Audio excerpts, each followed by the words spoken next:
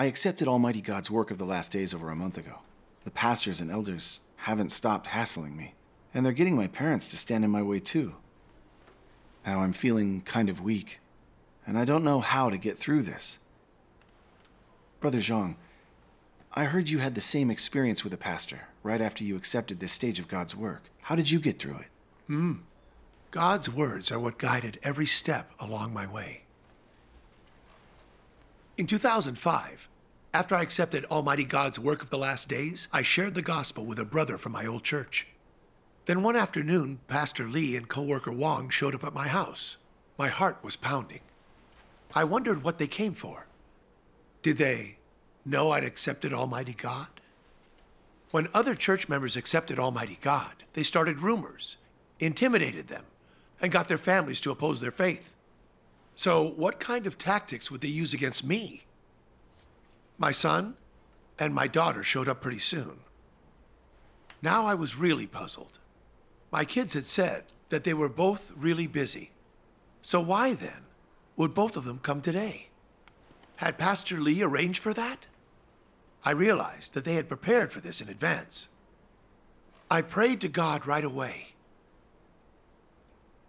Oh God, I don't know what they're going to try to do to me. My stature is too small to know how to face this. Please guide me and help me to stay strong on the true way. Amen. I felt more calm after praying. Just then, Pastor Lee smiled and said, Brother Zhang, I heard that you accepted Eastern Lightning now. So is that true? No matter how much truth there is in Eastern Lightning, we can't accept it. We have all believed in the Lord for many years and have preached for him. We all know that the Lord Jesus was crucified and became a sin offering, which redeemed us from our sin. We must uphold the name and the way of the Lord at all times. We cannot believe in another God. By departing from the Lord Jesus and believing in Almighty God, aren't you betraying the Lord? I was unruffled and said calmly, Pastor Lee, we have to be objective and practical, go by the evidence, not condemn it arbitrarily. Yeah. You haven't investigated the way of Eastern Lightning or read Almighty God's words. How can you conclude that I'm betraying the Lord by accepting Eastern Lightning? Do you know where the truth comes from? Do you know who expresses the truth? The Lord Jesus said, I am the way, the truth, and the life. God is the source of truth. How can you say, no matter how much truth is in Eastern Lightning, you can't accept it? Isn't that resisting both the truth and God? It is. Yes. Do you count as believers in the Lord? No. I said to them, I've read a lot of Almighty God's words lately, and I've seen that they're all the truth, and they reveal many truths and mysteries. All my struggles through years of faith have been resolved through the words of Almighty God. Amen. I firmly believe that Almighty God is the return of the Lord Jesus. To follow Almighty God is to welcome the Lord's coming. Yes, for sure. You say faith in Almighty God is a betrayal of the Lord Jesus. Does that accord with the truth? When the Lord Jesus came to work, lots of people left the temple to follow him. Does that mean that they betrayed Jehovah God? Not at all. No. Although the Lord Jesus' work of redemption was different from the work of proclaiming the law that Jehovah God did, and God's name changed as well, the Lord Jesus and Jehovah are one and the same God. By believing in the Lord Jesus, they weren't betraying Jehovah God, but following in the footsteps of the Lamb and gaining God's salvation. Yeah. In fact, those who believed in Jehovah God, but did not accept the Lord Jesus, were the ones forsaking God and betraying him. Yes. Yeah. I went on to tell them, Almighty God's work is different from the Lord Jesus's. And God's name has changed, but they are one God. God just does different work during different ages. The Lord Jesus did the work of redemption in the age of grace, which was only forgiving our sins. He didn't resolve man's sinful nature. That's why he promised he'd come again to do the work of judgment. Almighty God has come in the last days, expressing these truths to judge every one of us on the foundation of the Lord's work of redemption, to resolve our satanic dispositions and our sinful nature, and fully save us from our sin, so we are gained by God. Almighty God's work and words fulfill the Lord Jesus' prophecies. That's right. My belief in Almighty God is not a betrayal of the Lord Jesus. It is following the footsteps of the Lamb. Wouldn't believing in the Lord Jesus without accepting Almighty God's work of the last days make us just like the Pharisees, who only believed in Jehovah God and rejected the Lord Jesus? It's those sorts of people who resist and betray the Lord. That's That's true. true. And then I advise them, you should look into Almighty God's work of the last days, and then see for yourselves if his words are God's voice. Don't arbitrarily condemn it, or you could be condemned for opposing the Lord. That's right. Yeah. That's true. You were really clear with them. So how did they react? Yeah. Yeah. Yeah. Pastor Lee looked really uncomfortable, so co-worker Wong rushed to smooth things over. We're opposed to Eastern Lightning, and don't let our members look into it, because we want to protect the church and look after the flock. The Lord won't condemn us for that. Pastor Lee feels a sense of responsibility for your life and doesn't want you to take the wrong path. You've been a co-worker, and you've already done so much for the church. Everyone respects and trusts you. They would all be so disappointed if you left us to go believe in Almighty God. Pastor Lee rushed to chime in. Co-worker Wong is right. You worked so hard all these years. It would be such a shame to walk away from the name you've made for yourself. Don't do that. Just come back. Everyone is waiting for you. Our church has set up a charity retirement home with connections to religious groups abroad who give us financial support. If you come back, we'll provide a car for you right away. If you'd like to manage the retirement home or manage the church or maintain the church finances, well, that's all up to you. The more I listened to them, the more I felt something was off. How could believers say something like that? The devil's temptation of the Lord Jesus in the Bible immediately came to mind. Again, the devil takes him up to an exceeding high mountain and shows him all the kingdoms of the world and the glory of them, and said to him, all these things will I give you if you will fall down and worship me. Didn't all those things they were saying have the exact same feeling, the same tone as what Satan said? It was a ruse of Satan's. True. Yeah. They were luring me away from the true way with status and money so I would betray Almighty God.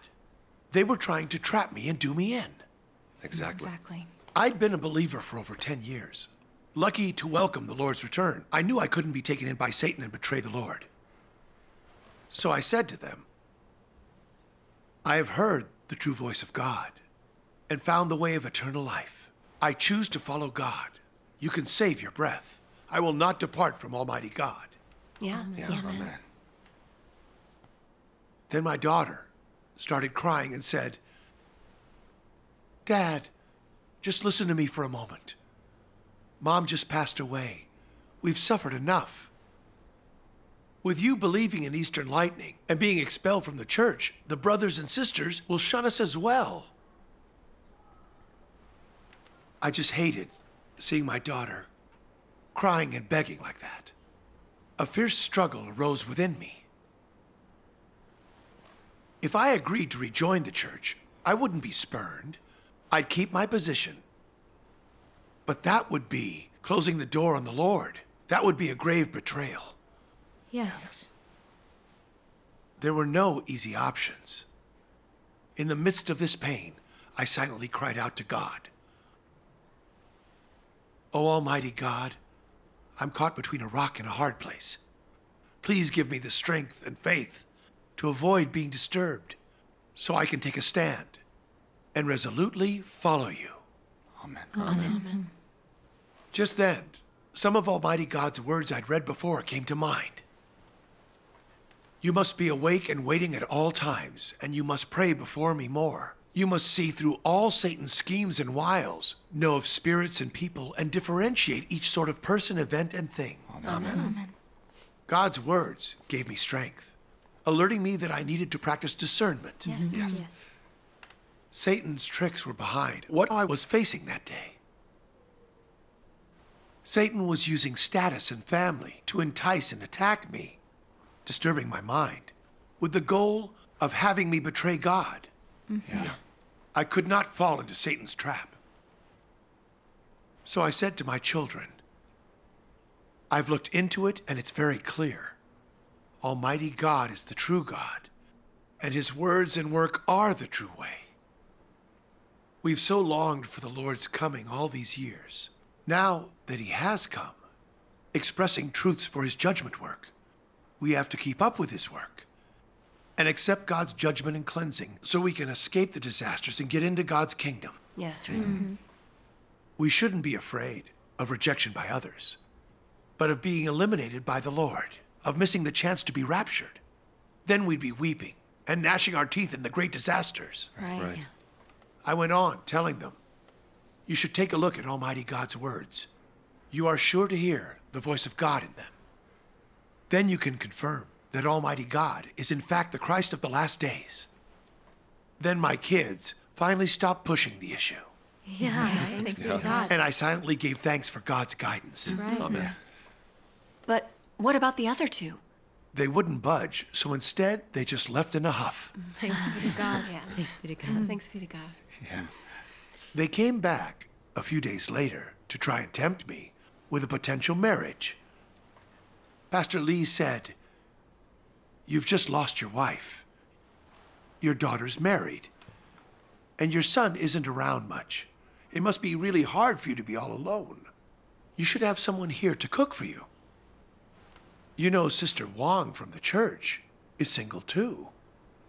She's well off, well liked, and enthusiastic in her faith. Wouldn't it be wonderful if the two of you could be there for each other and serve the Lord together? Sister Wong then called me later that evening, urging me not to believe in Eastern lightning. She also said that if I was short of money for my son's marriage, I only need ask. Hearing this left me feeling really torn. When my wife was sick and bedridden, our daughter had a bad car accident on the way to get her medicine. Sister Wong came to take care of both my wife and my daughter. I've always been so grateful to her. Would I hurt Sister Wong's feelings if I didn't take her advice? But trying to protect our relationship would mean I was betraying the Lord. I was distraught, praying all the time. I struggled for a bit, then delicately turned her down. Good. So the pastor and coworkers left you alone after that, right? They certainly did not. They resorted to more sinister tactics. One day, working in the fields, Pastor Lee found me and he said, Brother Zhang, if not for yourself, then just think of your children. Your son just got engaged. His in-laws believe in the Lord. If they find out that you believe in Almighty God, would they still let her marry into your family? Wouldn't that be disastrous for your son's marriage? You should give it some more thought. At this, I thought, you're threatening me with my son's wedding to keep me from following the true way? That's just despicable. It is. I said in no uncertain terms, my faith in Almighty God is my own business. That has nothing to do with my son's marriage. True. Yeah. Besides, whether his marriage works out is in God's hands. I know that Almighty God is the Lord Jesus returned, and I'll follow him till the end. My children don't understand, but one day I know they will. At first I thought that it was all just talk on Pastor Lee's part, but he was actually using something as important as that to get me to betray Almighty God. I went to my son's welding shop a few days later.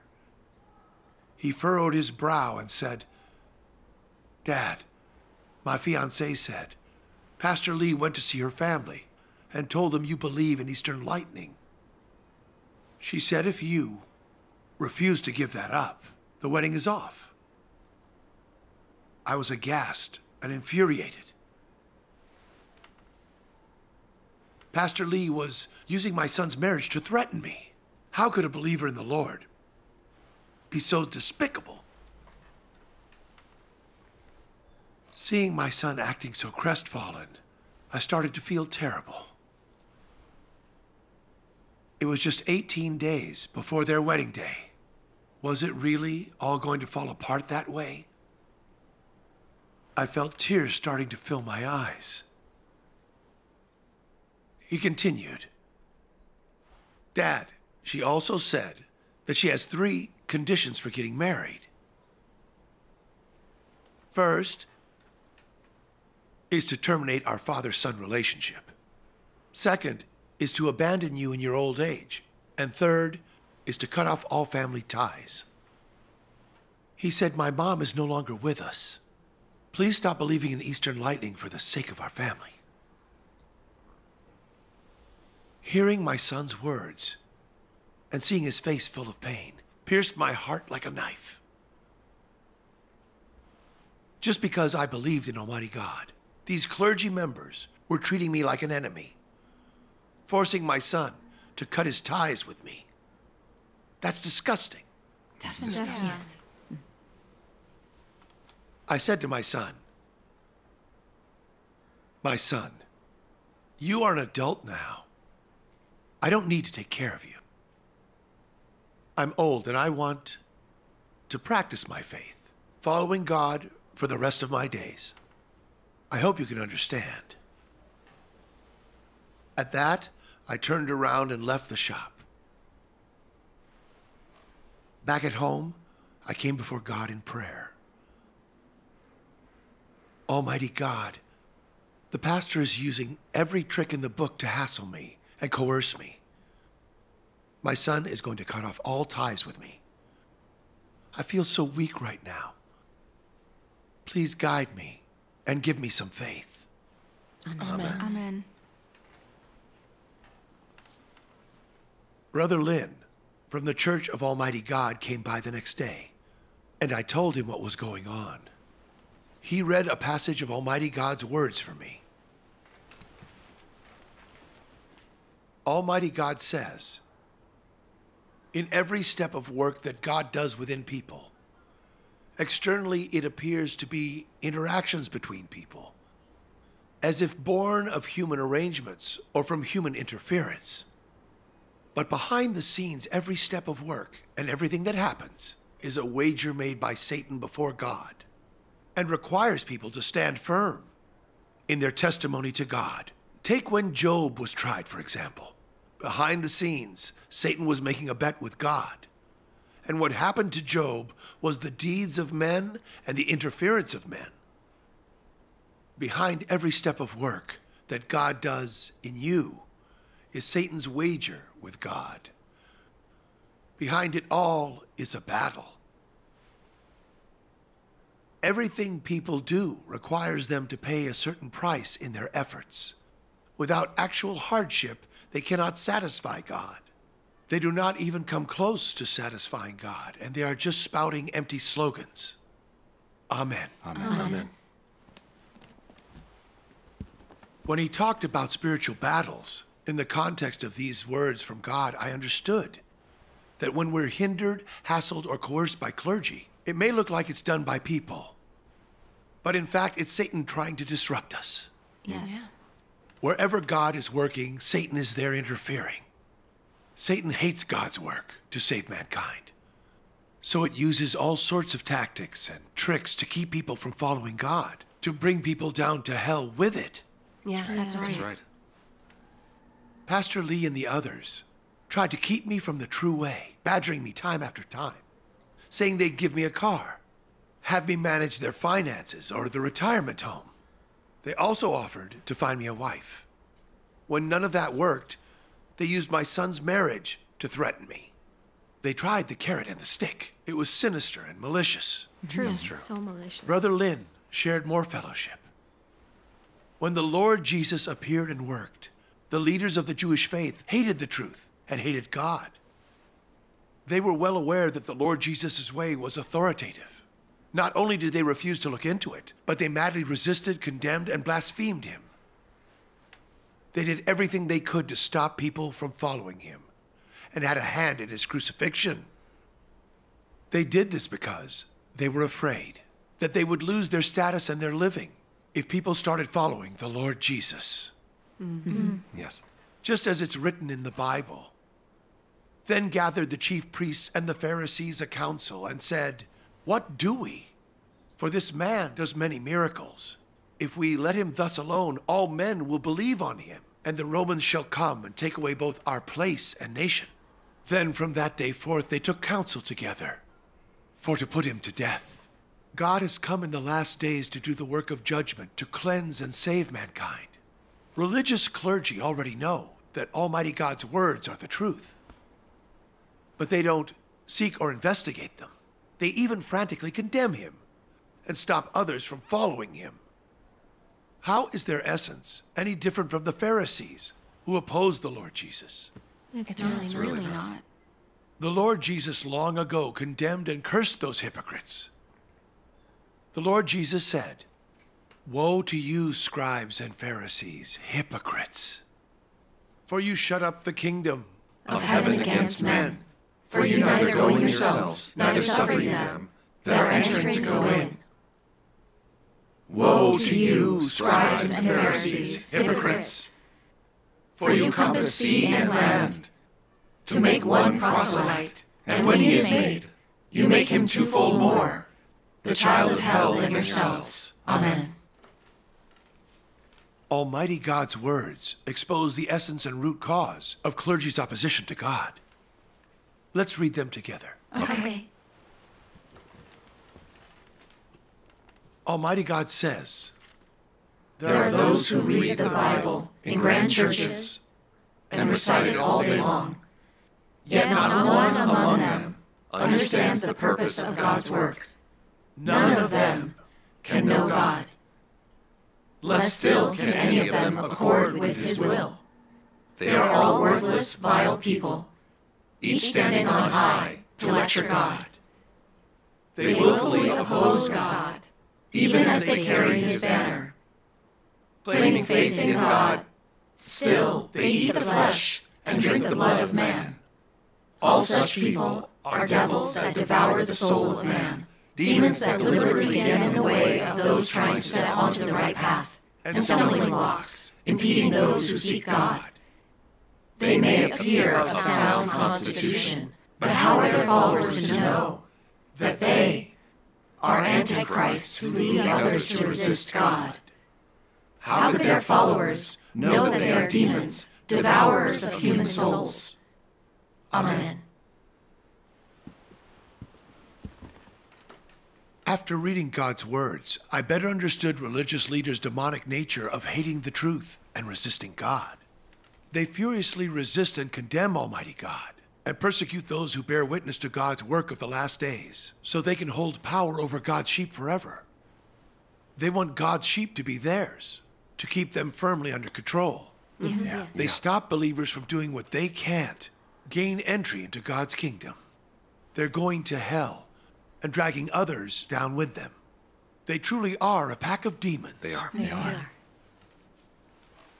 If I hadn't personally experienced those clergy members' efforts to stand in the way, if it weren't for God incarnate appearing and working in the last days, exposing evil servants and antichrists hiding out in churches, I never would have seen their demonic opposition to God.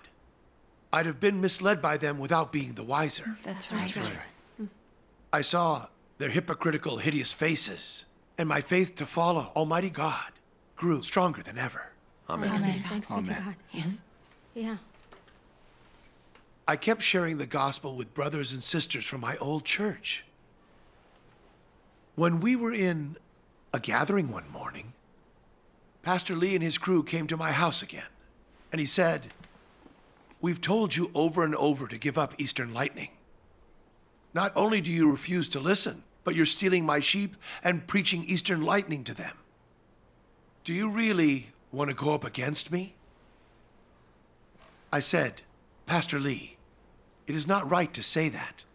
The church is God's, and the flock is his too. You're just a pastor. How can you say the sheep are yours? Exactly. I'm sharing the gospel with others so they can hear God's voice and return before his throne. It's the right thing to do. Why would you stand in the way of that? Well said. Well said. Yes. Everyone's feeling weak and negative, spiritually parched in the darkness. They're not getting any life sustenance. Almighty God has uttered words showing us the way to eternal life. Why don't you want people to read any of them? Why would you strip people of their right to look into the true way? Yeah. By keeping them from doing that, aren't you letting them just die of thirst and leaving them stranded in religion? Yeah. Is that being a good servant or an evil servant? An evil one. That's an evil servant. Yeah. Right. Pastor Lee's face changed immediately, and he shouted furiously, "I see that you are beyond my help. If you won't follow us in your faith, just wait, you'll be punished in hell." I said, "You don't have any say over whether I go to hell. You don't even know how to recognize the Lord's voice or welcome him. How can you lead others to his kingdom? Yeah. That's right. Only Christ of the last days is our gate into the kingdom of heaven. I have found the way of eternal life through him. The responsibility for my life lies with God." That's Right. right. That's right. After I said that, they all left in dejection as quick as they could. Thanks be to God. Thanks be to Thanks God. be to God. And good riddance, I say. Yeah. No one ever came back to bother me again after that.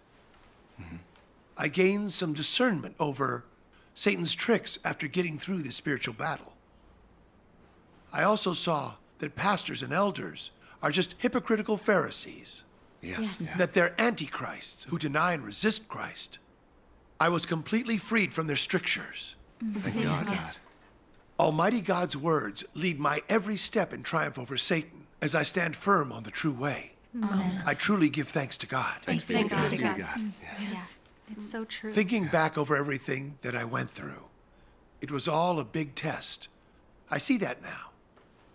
I was skirting the edges of life and death. Without the guidance of God's words, I never could have seen through Satan's ploys.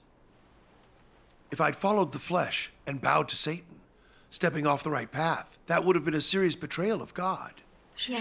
Sure. I would have offended God's disposition and completely lost my chance at salvation. I really was hanging by a thread. I'm so grateful for God's protection and salvation. Amen. Thanks be to God. Such wonderful salvation. Hearing your story has provided me with some discernment. Now I know how to face the church clergy. Thanks be to God. Thanks be be to to God. God.